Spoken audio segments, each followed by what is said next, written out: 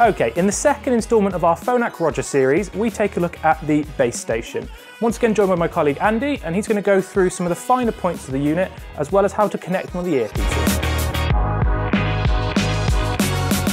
BaseStation is the core of the Roger system. It's the transmitter, and it's the place where you input the audio that you wish to transmit. Quite a small little unit. You can put two of them alongside each other in a 1U rack if you wanted to. There's a kit that comes to do that, or it can sit as a standalone unit, perfectly happy by itself. Just take you through the connections that you've got here. On the back of the unit, you've got a balanced audio input, which can be an XLR or one of the larger jacks. And you've also got a standard 3.5 jack input there as well, either to choose from. On here you've got an input, a USB input.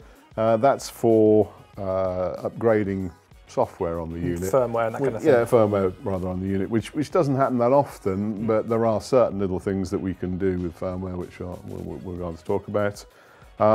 And then there's the do not touch button on the back here, which is the reset button. Yeah. If you push that button, it will reset everything and you'll lose everything, which you may want to do at some point. And then the only other thing you've got on there, which is something that I didn't realise for a very long time, this is a security one of the key lock-in with a key lock there if you wanted to stop people running off with it. Similar to the laptops. Okay, yeah, same thing. On the front, you have an audio out control. Although I'd say, this is the fine tune. Most of the audio level is going to be set on the input. So whatever you're putting in there to control the audio going in there, this gives a fine tune then on the audio out on the transmission. So Andy, how do we connect our earpiece to the BaseStation? Okay, really simple. Take your earpiece. On the front of the BaseStation, you've got a couple of buttons on there. First of all, make sure the BaseStation's powered up. Press that, you get a flash of the level meter across there. If you've got no audio going in, you're not going to see the level meters moving up and down. You've got a faint glow on the front of the button there, which is saying it's powered. You want to bring this earpiece into this BaseStation. Really simple to do. Close the battery door, which, as we said, switches the unit on. You hold it very close to the transmitter BaseStation and press this link button on the front. Press the link button, you get a green LED, everything's up and running. Now, let me just demonstrate though, if we'll pretend that this one has lost its battery, so we'll undo the battery there, try and get a link across there, but obviously this is a dead earpiece now. Press the button and wait for a moment, and you get a red which says, I'm sorry, but I haven't transmitted it, or I haven't connected to anything there. I'll pop it back in just to show you again. Link it on, and there we go, it's green straight away.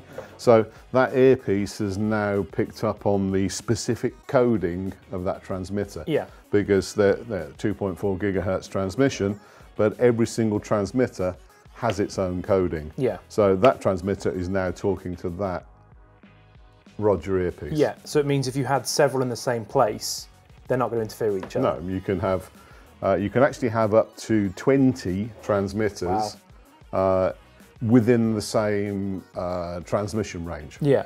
It's good practice to keep them about ½ meter apart. Yeah.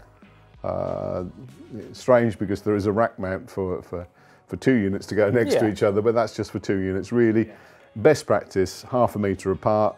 Although they will cope with being a little bit closer. If you can keep them separate, do. Yeah. Yeah, it's a good idea. What's the kind of range we get here? Range. It's been a key point of the Roger system. The system works on 2.4 gigahertz. Yeah. Which is a fabulous frequency because it's a digital frequency. It's nice and clear and strong and widely used, and it's quite a large chunk of the spectrum. So the equipment that's on 2.4 gigahertz uses a hopping frequency system to move between clear channels of the whole 2.4 gigahertz spectrum. Yeah. And it's usually encoded, as we said now. So, you know, it's very, very good in that respect. What 2.4 gigahertz doesn't particularly like is open space. Yeah. It needs to grow the signal, to strengthen the signal, it actually needs reflection. Yeah. So things like walls and metalwork and other solid objects it really likes. So in most scenarios, in the studio scenario, you've got a lot of lighting and metalwork and cabling around, and it's bouncing around everywhere. You know, I would expect a Roger base station and earpiece to be up to 40 meters apart and be quite happy. The new version of the Roger earpiece, the V2, actually is getting much better range again. We're talking about an extra 30 to 40% extra range. Yeah. This is a V1 unit that I'm showing you here, and you can see that because the writing on the front is white. The only difference between the V1 and the V2 on the blue writing, white writing is the V1. Yeah. So range, clearly is very often an important thing. Yeah. So there are some other pointers that are worth remembering. Where you put the base station is a really important factor. The biggest inhibitor to good range is actually where you're putting the earpiece. Yeah. You're putting it in your ear, which is effectively you're putting it in a big bag of fluid. Yeah. And 2.4 gig doesn't go very well through, any radio signal doesn't go terribly well through water unless it's very, very low frequency. Yeah. So putting it inside your head, which is effectively what you're doing because it does go quite deep into the ear canal, as we've said, can cause some issues. Yeah. And you're going to get a much better reception if the transmitter is on the same side where you've put the earpiece. Now you can't, you know, that's one thing you could consider, that if you've got a presenter or talent that has got it in their left ear, then why not have the transmitter on the left-hand side of the head? That's always going to increase the range capability. Yeah. If you can't guarantee they're going to be in the left or right side, go for the best shot, get the transmitter up high, so it's above head level, so there's more chance of it getting a clear transmission to either side of the head, wherever it would be. Yeah. So with the base station, you know, we'd always like to see it at 2.5 meters high if you can, and in the same room, obviously as where the action's taking place. Yeah. So much better to bring your audio cable to the transmitter, rather than try and get the transmission from the sound room or control room. Yeah. That's it from us at Raycom. You can pick all your Phonak Roger products up on the website, raycom.co.uk.